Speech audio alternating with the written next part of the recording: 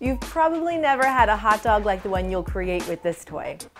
Hi, I'm Laurie from TTPM, and this is the Grossery Gang Horrid hot dog machine playset.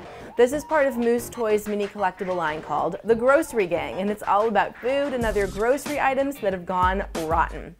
The playset comes with 2 exclusive groceries, but it doesn't tell you their character names, and we couldn't find them on our Series 2 collector's guide, so they must be really exclusive. What you do is place the hot dog bun on top of the basket at the end of the playset's rolling conveyor belt. Place 1 grocery on top of the mustard bottle and give it a squeeze to send the grocery flying into the playset's hot dog sign, which will trigger the trap door and send your other grocery falling down onto the conveyor belt. Spin the conveyor belt to spit out the grocery onto the bun.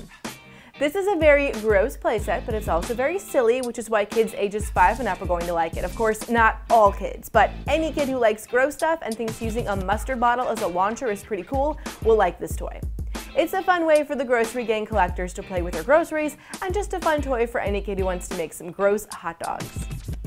For where to buy and current prices, visit TTPM and subscribe to our YouTube channels for more reviews every day.